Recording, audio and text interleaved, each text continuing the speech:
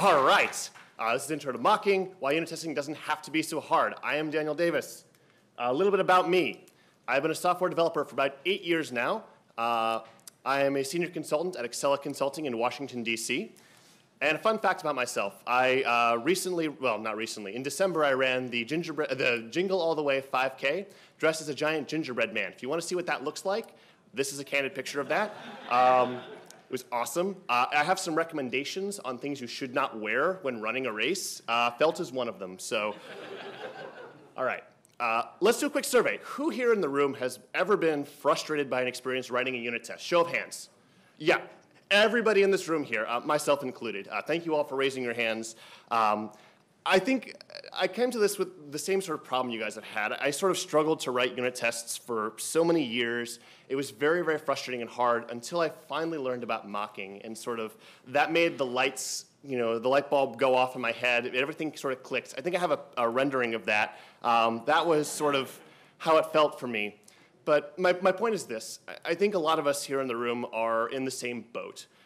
We all kind of want to write better unit tests, and I've talked with a lot of people here, and they just say, I really wish somebody would sit down and write a presentation on this stuff, and just tell me what I need to know. So I wrote this with that in mind, and if that happens to be you in your particular situation, hopefully this helps you. So let's talk about unit tests. All right. Hopefully you've seen this at some point in time. If not, this is Martin Fowler's pyramid of testing. The idea is that he tries to quantify how much of our testing should be unit tests versus integration tests versus UI or manual testing, that sort of thing. Obviously, the significant majority of it is unit testing, which is kind of ironic because many of us are really bad at unit testing and we don't write lots of unit tests like we should. When I ask people about this stuff, I get all kinds of stories about why they shouldn't. For example, they tell me well, it's really good when the problems are easy, but I run into this problem when, I find these other things I have to test, and then I have to write tests for my tests, and the code gets really complicated. I call this the rabbit hole of testing. You're just kind of going down different layers, and it becomes really, really hard. And so, mocking can help us with that. No worries. Another thing I hear is that people tell me I spend too much time writing these tests, right? I write lots and lots of code, and then I have to write more tests for my code, and then I have to write tests for my tests, and it's a big problem. Mocking can help us solve that. Lastly, I hear people tell me that we can't really write tests for some things. There's just so much stuff you can't unit test. This is sort of a half-truth, right? I admit that there are things that we cannot cover simply by using unit tests, but I think we way overestimate what that portion is. It's actually a very, very well-known and small fraction of things that we cannot test. Unit testing is an incredibly powerful tool. Mocking helps us make that more valuable and more, it helps us fill that space. So, mocking makes unit testing easier. So, what are mocks exactly? What is that? Mocks form this sort of strange subclass of a thing called a test double in testing. The idea is we typically have test stubs or test spies or mock objects, that sort of thing. You'll hear me sort of use these, I'll call these things mocks interchangeably, but understand that maybe in an academic setting, this might be a more important distinction. For the purposes of this presentation, though, I'm just going to call it a mock. So what are those things specifically? Well, you have a test stub, and the idea is that it provides a canned response to a method call. You have a spy, which is a real object that behaves like a real object until a certain condition is met. Then it does something else. And you have a mock, which helps us to verify that something was called or verify a behavior, right? So here's the thing. Does anybody in the room feel like after I've given that explanation that they understand mocking significantly better and they're ready to go test? No, of course not. For me, I think what helps when we talk about mocking is understanding the types of problems that mocking helps us to solve, okay? So let's talk about the things that mocks help us solve.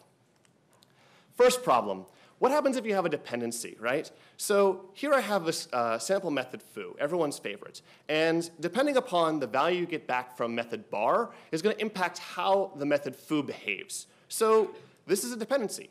We could write this down as foo of x, is going to depend on bar, right? The problem is that in order to understand how foo works, I need to also understand how bar works, and that creates a big problem. If I could eliminate that dependency, if I could figure out a way of gaining certainty with bar, then I could test that more effectively. So mocking helps us with this. Second problem, what if I have a method that has no return value? So I have this method here, foo, and depending upon the value of x, it's either going to call bar or it's going to call something else. But how do I know if bar is called? Now, sure, we could write a unit test for this. And that unit test could say, well, depending upon the side effects that bar has, we could sort of introspect it or figure it out somehow, right? But this is a really bad way to write tests. It's really, really cumbersome and painful, right? If I had some way of just saying, did bar get called, I would have much greater certainty and know better. So mocking helps us with that. Lastly, if I have a situation where I want to generate an error or an exception, right? But that exception is really hard to generate. So not talking about like a type error or a file not found, right? So in this case, maybe something that would be very difficult to generate, like a memory error. If I could technically generate this somehow, like by adding load to the server or whatnot, but it's not a good way to test. It's very hard. If I could just reliably call that, make testing a lot easier. So that's what mocking helps us solve. A couple other things. Let's say you're happening to use a popular web framework that insists that you have database calls for all of your methods and spins up a test database like Django does. If you didn't have to have that test database, your tests would be a lot faster. In some cases, mocking a model makes a lot of sense. So this can be very helpful there. It also helps us to reduce complexity. So if I'm writing simple tests, it's really easy to understand what those tests do. And it's really easy to write them because it's quick and simple. So mocking helps with that. One other thing that I want to point out is that we don't think about this, but if you have people who are working with you or collaborating and somebody hasn't written their method yet, if you can mock those methods that haven't been written yet, you can write unit tests for them. This is way better than if you had to wait for all of those things to be done. You could just, you'd have to wait for all the components to be finished before you could start testing it. So this makes you more productive and efficient. You can test things earlier, and that's better. So great, you're sold. You want to use mocking. How do I actually do this? Fortunately for us, in Python, we have lots of options. The one we're going to focus on here is the mock, or the magic mock library. It's very popular. It's extremely powerful. And good news for everybody, if you're using Python 3, it's included as part of the standard library. So that's awesome. There are some other options I want to toss out there in fairness. So if you are familiar with Ruby's FlexMock, there's FlexMock. If you ever used EasyMock in Java, there's Mox, Mocker, there's Dingus, which has an incredible name for a framework. Fudge, if you've ever used Mockito, coming from like the Java space, or if you're a big fan of doctest, there is Minimock, okay? But for the purposes of this, I'm going to focus on doing this with mock. Just know that any of the examples I do here, we could probably do those in those other frameworks as well. All right, so let's do a sample problem. Like, let's actually put this into code and do something with it. It really helps to think about those types of problems, so let's create a little problem space for ourselves, a real-world situation. Let's say we wanted to build a Tinder competitor, okay? That's a great example app, right? Tinder is the popular dating app where you get a random picture of somebody and you either swipe to the right or the left to indicate your preference. But we want something that will appeal to the software development community, of course, right? So like you've got Tinder's already taken, you've got Grindr. Let's think of maybe, I don't know, like let's call it Docker, okay? So the Docker dating app is what we're going to use, because I think this is a great idea. So not my only DevOps joke here. So okay, so let's say you're building your Docker dating app, and we're going to create a method for this, right, where we get to a random user. The idea is that I want to be able to grab a random user from the database and show that to them, show that to the current user. The only criteria here is that I can't see the same person, and it can't be somebody that I've already swiped on. Okay, so very simple. We could write a simple implementation for that. So something like this. So getNextPerson is going to call the method getRandomPerson, and then we just go through a loop and says if we've already seen that person, just keep grabbing random people until you get somebody you haven't seen, then return that person. Fair enough? Okay, now those of you who are astute Pythonistas will probably notice something interesting about this. There's a bug in this code that, of course, we found when testing, which is, of course, surely no one could have seen everyone in the database, right? So if you've seen everyone in the database, then it gets into an infinite loop. We're going to ignore that for now because it makes the problem more complicated and makes the example less pretty. So let's assume that our database is sufficiently large to do that. So let's represent the relationship here. So getNextPerson is going to call getRandomPerson. So we could write a unit test for this, right? Very simple, very easy. So here's my unit test. And it is a general setup, right? We have an arrange method, our preconditions. We just say it's a dictionary of people that I've seen. It's empty. And then expected person that I want is Katie. My action is going to be to call get next person. I store the result of that. And then I just compare the expected result to the actual result. Very simple. And good news. This totally works. It works. It's great. That's so simple, right? Except it also doesn't work. And sometimes it fails. And that's not cool, because like 60% of the time works every time. So what's going on here? Like, this is a problem. So what happens is that getRandomPerson obviously picks a random person out. So that means that there's no way for us to really have any certainty to it. Even if I knew the implementation of getRandomPerson, I could not write a unit test for this without mocking. But what if there was some way we could fix the value of getRandomPerson? What if we could make that certain? So how do we do that? Easy. We're going to mock all the dependencies. Yes, that's what we're going to do. Here's how we do that. There's a very simple method here. There's a very simple decorator here called patch. And the idea is that inside of patch, we're going to pass in, it's basically the module.attribute. So in this case, my module is application, and then the unbound method is getRandomPerson, right? When I put that decorator on there, it's going to pass an argument into my test method called mock getRandomPerson. And then all I'm really going to do here is, oh, there we go. All I'm going to do is call this thing called return value on it. I'm going to set the value of that to be a fixed value, in this case, Katie. So what this does is that whenever that random person method gets called, it's actually going to call the mock method instead, and it's going to return back that fixed value. And that's it. And then we have certainty in our method. Now we know how to get that value back. And good news, it works every single time. Every single time it works. You can call it over and over again. Even though that's a random method, we fix the value of it. We can test it reliably. So that's great. So let's take a little bit further. Let's do some variations on this, right? We rarely work with unbound methods. What about a class? You know? So I have a class. Again, I just restructured this so that that method is inside of a class called application. How do we mock that? Same idea here. We're going to have this thing. It's now going to be patch.object instead of just patch. And you pass it in the class name and then the method that you want to mock. Everything else about this is exactly the same as the previous example. So it's very easy if you're using, a class or if you're not using a class. But what if you're like, I'm really kind of new to Python and I'm scared by decorators. I don't really like decorators. They're kind of magical and weird. So yeah, we don't have to have a decorator. We can get rid of that. So here's another example. All we're doing here is we're just going to make a direct assignment. This is awesome because Python allows this. So you can literally just overwrite that method with a call to a new object. You could basically setting that method to be a mock. And then we just set the return value. So that's kind of the idea here with this. But what if you're like, okay, I'm actually a bigger fan of context managers.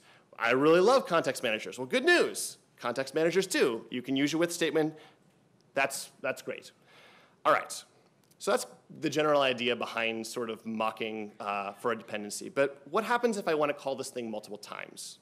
So here's our sample code. But what if I want to test the while loop inside of this? So the while loop, I'm going to get back, a new person each time. So I write a unit test for it. But the problem is that when I set that return value, I don't really know who I should set the return value to. It's actually going to enter into an infinite loop if I do this, where it's going to be over and over and over again, because it's going to keep returning the same value. And if that same value is in the list of people I've seen, just keeps going.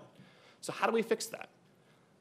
So there's a method called sideEffect. And the idea here is we just make a slight change to our method, call this thing here called sideEffect, and it will take in an iteratable or a list. So if I pass in a list of the return values that I want, each time that method gets called, it will just return back the next thing in the list. So first it will return back Mary, then Sarah, then Katie. So if I'm testing that and that method gets called multiple times, returns back those values. Okay? So that's really all there is to dependency management here. It's really not particularly complex, but let's recap. So we can use mocking and patching to sort of bring certainty to all of our dependent methods. We can eliminate those dependencies in the code, even if those dependencies are unfinished. Notice that I didn't point out how getRandomPerson was implemented. It didn't matter. That code could not even work, but I was able to still write unit tests for this. Also, lots of different ways to do it. Pick your favorite. Show of hands in the room. Who likes doing it without the decorators? Anyone? See, a couple of hands. Yeah, a token group of folks. I find there are always like a handful of people who are like, this makes more sense to me, this is better. And it's great. In some cases it makes more sense to do it in that style. In some cases it makes sense to use the decorator. It's up to your personal preference. All right. Second thing mocks help us with, mocking to verify behavior. Okay, so let's set up a problem space for us. Again, let's keep on with our Docker dating app, but let's talk about the matching system here. So when a user swipes to the right, if the other user has indicated that they like them, then what we want to do is we want to send both of them a message. Send both of them a message saying you're a match. Okay? If the other user has indicated they dislike them, then we want to sort of let them down gently, let them know there's other fish in the sea, there's other opportunities. And if they haven't evaluated you yet, then what we want to do is send the give it time message. So that's just kind of the general setup here for how we react to someone doing the action of swiping. So a simple implementation for this, very easy. We could just have an evaluate method, takes in 2 people. If person 1 is in person 2's likes, then we send both people an email. If person 1 is in person 2's dislikes, then we call the let down gently method. And if person 1 is not in your likes or your dislikes, then we're going to call the give it time method. Simple enough. But there's sort of a problem with this. How do I test this? It has no return values. How do I know that this is functioning properly? We all agree that this has logic in it, and it needs to be tested. But how would I do that? So let's focus in on the middle section here, and let's try and write a unit test for it. We can do behavior verification with mocking, and it's very simple. It's basically the exact same. We're just going to tweak it slightly. We have that patch decorator. So again, application.letDownGently is going to give us a mock of the letDownGently method. In my arrangement here, I just have person 1 is named Bill, and person 2 is just a dictionary of the people they like and that the other person has liked or disliked. I call my action to evaluate it. The only thing that's different here is in my assertion, I'm going to call this method called callCount. What's cool with mocks is that they actually will record every time that they've been called, and it will allow you to verify and say, how many times were you called? And you can use that to verify the behavior. So if it was called 1 time, we know it's functioning correctly. It should have been called given the situation I've created here. So that's nice, but you might say, well, a more robust way of doing this would be like, what about checking the parameters instead of just how many times it was called, right? That makes sense. So we can do that too. Same exact setup here. Only difference is we're going to call this method called assert called once with, which is quite a mouthful to say, but all it's doing is it's checking 2 things. It was called 1 time, and it's checking that it was called with the appropriate parameters, in this case, person 1. So this will allow us to verify that that method was called with exactly what we expected. Now, one variation of this is you might say, well, that's nice, but shouldn't we also check the other methods to make sure that they're not being called? So for example, those things, right? We might have a bug in our code somewhere that says, maybe we're calling everything or whatnot. So how could we check against that? So that's great. That's a good idea. Only problem is we're going to run into having to mock multiple things, right? So can we even do that? Well, of course. In Python, we have the ability to stack decorators. So if you need to patch multiple methods, you can do that. Just stack them one on top of the other, and it works great. One thing I do want to point out about this, though, is that if you stack the decorators, because of how Python evaluates those, you have to be very careful about how the order in which your arguments come in. So, for example, the mock give it time is the first parameter as opposed to the third, because Python evaluates them from the bottom up as opposed to top down. So people can find this kind of counterintuitive, but just something to keep in mind so you don't end up getting those mixed up and calling the wrong mocks. Everything else with this is pretty much the same. We're basically just going to look at the call count and make sure that it's set at 0 for those other methods and verify our arguments with the one we meant to call. So if you're concerned about possibly mixing up the ordering on those decorators, you can try using patch.multiple, which gives a little bit more of a rigor and structure to it. It'll make it a little easier to kind of fill those out, and then it comes in the order that you sort of expect. So it's just another variation of how you can do this, just another thing you can try if that makes sense to you, if that's what you'd like to do. Everything else pretty much stays the same. All right, so what about testing things that have been called multiple times? We talked about verifying the behavior of being called once, but what happens if we have a case like here at the top where we call send email twice? We can't really evaluate the parameters getting passed in. Which call are we talking about? So let's take a look at how to fix that problem. So in this case, we're going to have a thing called, we're going to call a method called callArgsList. And that's going to basically record every single time that the method was called and the parameters that were in that. It returns back a list of call arguments. The idea is that I can assert that against, it's like a little wrapper. So the call is just a wrapper around the parameters of your method. So we can evaluate that against, against person 1 and person 2. So if we call it twice, we say the first call, we're looking for person 1. Second call, I'm looking for person 2. Okay? Everyone with me so far? Shaking heads? Okay, cool. All right, almost done. I know this is the end of the day for you guys. If you need to take a brief kitten break, I've got a kitten for you. If you guys are maybe not cat fans, maybe you're dog people, I have some delightful corgis to make you happy. Okay. So we talked about 3 things that mocking helps us to solve, right? Mocking helps us to solve dependencies. Mocking helps us to verify behavior, and mocking also helps us to evaluate exceptions being thrown. So let's set up a problem, right? Let's say in our awesome Docker dating app that we wanted to have a payment system, because of course adding a premium feature totally works every time. It's great. In this case, I'm just going to use Stripe because it was convenient and easy, but you can imagine doing any other number of services. So I've created a simple submit payment method. The idea here is it takes in a Stripe token.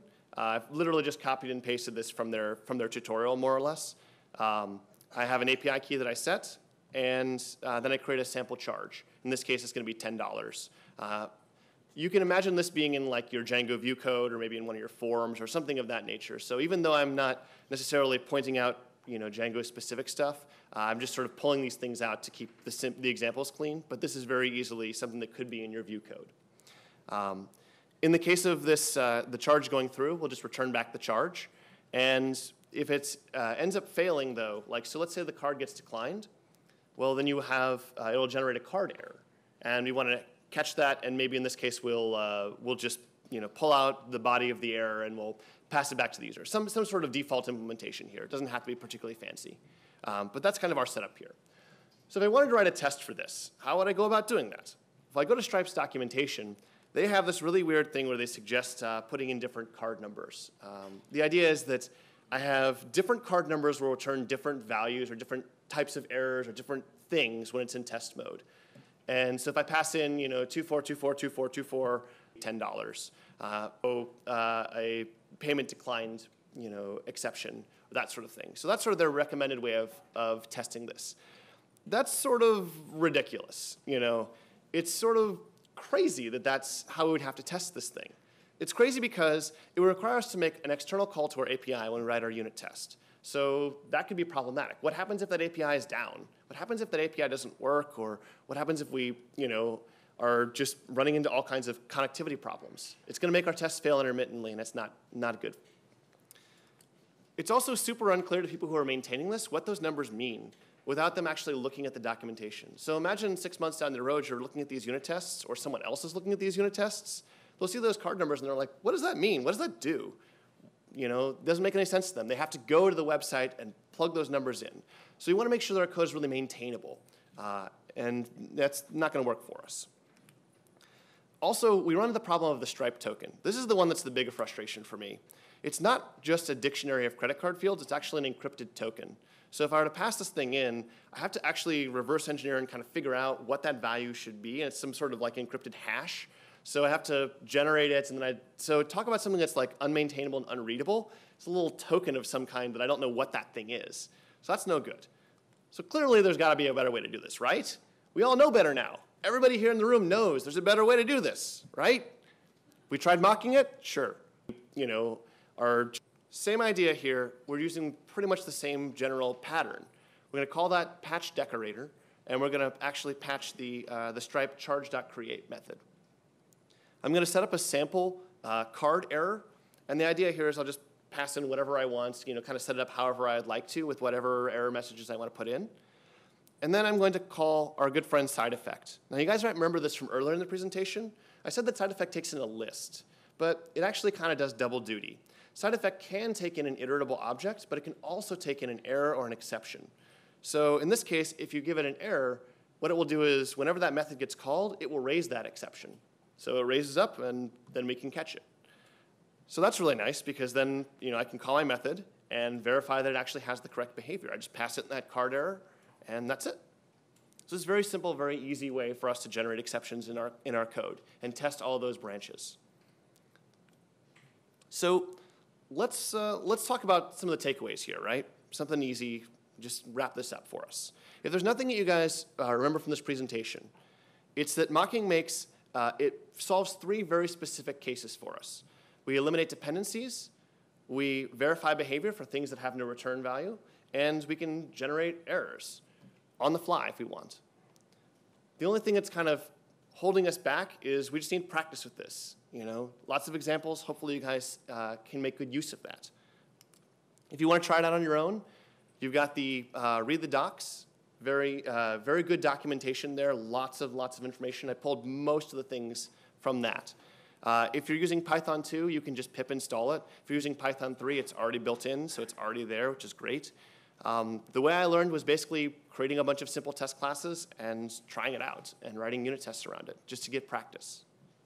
So let's go out and write some tests. Yay, do it. All right. Questions? Yes. Ooh, yay. Come on up to the mic. Woo. Okay, so thank you very much for doing this topic. I have been searching all over the web, all the material I can find that is not specifically Java related. I've been trying to absorb, but specifically about mocking, and especially because when we're dealing with frameworks like Django, and I mean it's obviously not alone, and I know that there's that whole demagicify Django initiative, but there's still a lot of magic. Yeah. And so what I've run into, because I'm dealing with Django, I'm not dealing with the hot dog stand. Right. Like I said, which is great for practice, but we're talking about, all right, well, there might be this image field type that is part of another model, and so it's just what is a good source for looking for examples for mocks that would really kind of need to be a bit introspected to do the right thing? Because I mean, you have that situation where a model field, for instance, in the Django universe, is it can't be empty, or you can't instantiate the model to actually do some tests on it. So, sure. So, actually, I thought I spent a lot of time thinking about this sort of problem. This is a great question too, because it's sort of I work with a lot of more junior developers, and they say well, at what point in time is it in Django land or in sort of generic custom code land, And I asked them, what thing are you trying to test? Are you trying to test the integration of how Django fits together, or are you trying to test some custom logic that you wrote? In some cases, it makes sense to use Django's test runner, and sometimes it makes sense to use Django's client. In other cases, it doesn't. For mocking out models that have particular fields, you can put in you can give it a spec when you create your mock, and that at least helps somewhat. But in other cases, it almost makes more sense to just use Django's test runner, test client, and grab data from a fixture. So it's sort of they're oh no, you said to only use mocks ever. It's well, be pragmatic, right? If I'm trying to test something that I'm getting out of a database and it has a complex relationship that I want to test and I want to make good use of, that's not necessarily logic per se. It's custom, but we could be using the stuff that Django has built in. That it makes sense there, and it's sort of it's more of a murky area. It's not a good, clear, and hard rule on you need to just use this particular thing or only do it in this case. It's sort of, if it makes sense and it's pragmatic, do it that way. If it causes you a lot of pain and effort, then don't do it. Does that answer your question? But I mean, sort of. Only in so much is that it's there are those scenarios where I really feel it's my lack of knowledge of how to do it, because there are those cases where no, I would like that to appear as it needs or as it's expected to be, but I'm not really trying to test that. Mm-hmm. So if I did not have to then muck around with dumping files onto the disk or shoving stuff into the database, because that's not the point of what I'm trying to test. Right. But I feel like it's like with the framework that I almost get pushed towards that kind of almost hybrid integration unit test, but it's not really a unit anymore. Right, exactly. So it's because it's making calls to the database, because it's making calls to bits and pieces of Django, like I'm grabbing a setting or whatever, it's something that isn't really a unit test, it's more of an integration test. And at the end of the day, it's not the end of the world. Like, it's good to have integration tests, and it's perfectly okay to do that. You're writing tests, that's good no matter what. You're making your code better. But I feel for you. I have the same problem, and I don't really have a great solution for it. I know. Next year we will work on this. But it's a great question, something I've been thinking a lot about. Other questions? One question I would ask is, I've spent a lot of time recently dealing with a lot of SOAP APIs or very heavy external reliance on services that aren't always documented for how they're going to behave in certain instances. Mm-hmm. Do you have any kind of tips or pointers on how to use mocking in order to make some of that stuff easier? Ooh, this kind of gets at one of the things that's kind of tricky with mocking too is that with a mock, one of the downsides of using a mock is that it will just allow you to call whatever on it. It will say oh, that method, even if it technically should exist or should not exist, it'll say oh, that's fine, you called it. I don't know if it's there or not, but because it's a dynamic language. When working with something where it's a little more unknown, or it's a little bit confusing of where what things should be, the best advice I guess I can offer on that is if it's uncertain, then make it something that's explicit in your test. So if the idea is I don't actually know if these fields are there, so I find this a lot when I integrate with an API. I'll integrate with other people who've written an API, and it's well, it kind of works this way, but they don't have really strong documentation. And I want my stuff to be bulletproof. I want my stuff to be very, very concrete and well-defined. What you want is your test to fail if that method or that thing doesn't exist there, right? So hey, this method doesn't, I was expecting that this thing would be there. I was expecting that this method would be available, but it wasn't. And then that forces a discussion between you and either the people who maintain the API, or it raises a red flag for you, and you go, oh crap, this thing was supposed to be there. It was an assumption that I had made that it would be there, but I now have to rewrite some things to make sure that I accommodate that. Does that make sense? Cool. Other questions? Go for it. There's a create auto-spec keyword argument, which can help to back up, preventing it from accidentally. Exactly. So, yes, thank you so much. The create auto-spec will allow you to it'll figure out what the methods are supposed to be on there, and then if you try and call one that doesn't belong to that class, then it will raise an exception instead. So yes, excellent point. Thank you. Anyone else? Yeah. Do you yourself practice TDD in your, when you're just building out stuff, or you tend to write the code first, write the tests? I tend to be honest, I tend to write my code and then I write the tests. But this is I was talking about this with a junior developer, and he was trying to learn Django, trying to learn Python, and the challenge he kept running into was he would try and write a test first, but he didn't really understand or know what the expected result should be. So because he didn't really know or understand what the expected result should be, it was hard for him to write a test because he spent more time sort of noodling around and figuring it. And what I wanted him to do was more experimentation and sort of, well, what happens when you call this? What does this do? And then verify your assumptions with testing. I like that approach, and I think that makes a lot more sense and is less topsy-turvy. It's easier for me cognitively to think about that. But in the TDD vein, I would say work on a small section of code, stop and write tests for it to verify that thing works, and then move on, versus sort of writing the tests first, and then trying to write your code. So it's sort of It's not exactly TDD. I'm not an evangelist for it, but if you are writing tests in any capacity, I think you're at least doing something better for your stuff. You're quantifiably making your code high quality. So I think we're sort of getting close to this question with your last answer, but one of the challenges with this kind of approach is that it makes it's very like you have to know about the implementation in order to know what to mock, right? So you end up having kind of brittle tests that are associated with the implementation way more than you might like. Do you have any strategies that you might recommend for avoiding that kind of problem? You say like brittle, can you clarify? Well, I mean, like, you know that get random person is being called by that function, right. right? So you have to know exactly what to mock inside the implementation of what you're testing. I don't know. Like I've thought about this a good bit on. It seems to me like when I write tests, some of it. At the end of the day, I have to know how that method functions somewhat. You know, the actual details of how it gets implemented can shift, but when I write a test, I'm sort of like saying, setting in stone what I want this to be and how I want it to behave.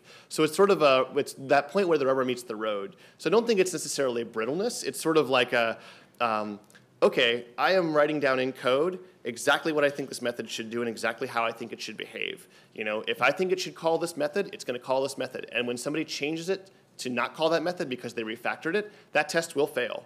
And that's good. That forces that like, oh, shoot, I changed something. You know, was this a valid test? Is this still a valid test that we need to go through? So it's not necessarily, you know, obviously you're trying to capture some of the logic of it. You know, so in the examples, it's, you know, I know these methods are being called, but they fill in the logic of my decision tree. You know, the things that I'm trying to test and the logic that I'm trying to put in. So it's sort of it's a gray area of sorts, you know. I guess in regards to some of the brittle problems, something that it depends on the problem, but a lot of times I'll have a fixture and my mock will load a fixture that I've generated and I'll use a make file to document how I generated that fixture. But my question for you is, do you have any experience with mocking datetime? I've gotten it to work a few times. Oh boy. I always get it to work. If you just use mock on datetime, it won't work because it's a C thing. Right. But there's a library that helps. I've always managed to get it to work without resorting to installing another library. Just wondering what your personal experience is. No, actually, I haven't worked with that, surprisingly. So thankfully, I have not been involved in like time zones and that sort of stuff. So I unfortunately don't have any wisdom there for you, but best of luck. I feel your pain, you know. I use Arrow to get around that problem. Oh, Arrow. So I have furnace Arrow when I have a date time, I need to just call that way. Arrow itself. Cool. I'll have to check that out. So Arrow for using time zones. Cool. Thank you. Thank you, guys.